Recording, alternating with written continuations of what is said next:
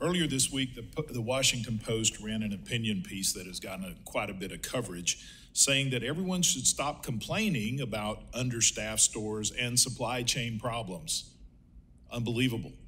The American people just need to quit complaining about what they have been used to for decades and centuries, is actually having the products they need on the shelves. In other words, the American people should lower their expectations, they were saying, and just accept that this administration and the outgoing majority in Congress can't seem to get anything right. Secretary of Transportation said, look, these shortages are because the economy is good.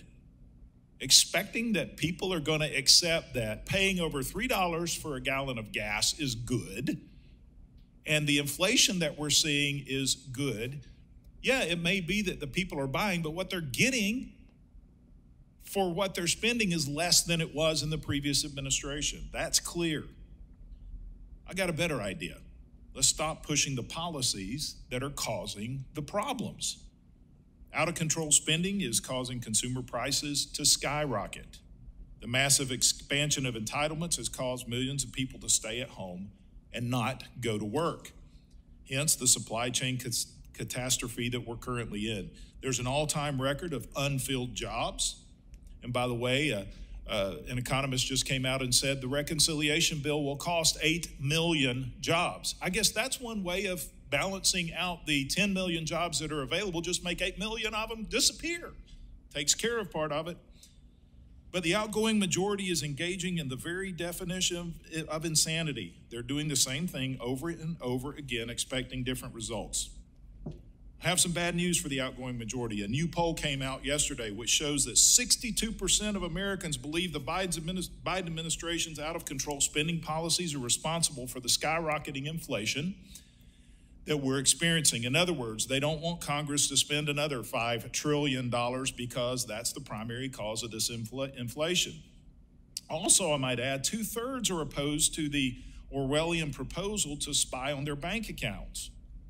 But even with nearly 75% or 73% or 66%, whatever the numbers are, an overwhelming majority of Americans opposed to this, the lame duck speaker, Nancy Pelosi, has continued to push this proposal. Mr. Dickerson, would spending another $5 trillion to expand entitlements make our economic problems better or worse? Thank you so much for that question. I think that's a really key question, and I'm really glad you're bringing that to the forefront. I think that the proposal in front of Congress would significantly exacerbate the problems that we're seeing, that our families and our communities are seeing.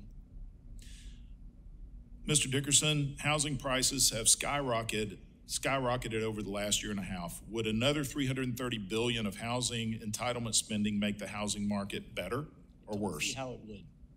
Do you think it would make it worse? It would make it worse. How it would make it better. Yeah, I think it's basic economics, and it's interesting that one of my colleagues on the other side just mentioned that the federal government has been engaged in federal housing for 80 years, which makes me think of a quote by Ronald Reagan, which was, the closest thing to eternal life on this planet is a government program.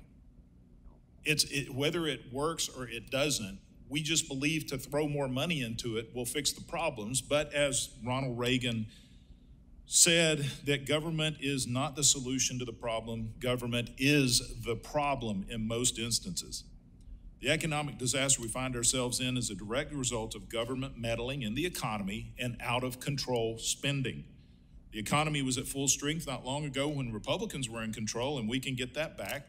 We can get back to that, and it looks as if we're on a trajectory to be able to do that before too long. The solution is simple. Get the government out of the way. Empower the American people. They can take care of their problems, and let's make equal opportunity for everyone.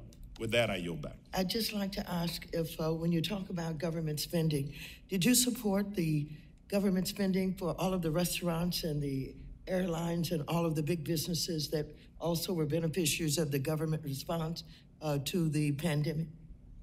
Well, Madam Chair, if I can reclaim that time to answer you, I did support that because that was an issue, an economic issue that the government caused And so therefore I did support the government providing relief to private institutions who were forced to shut their doors because of government mandates.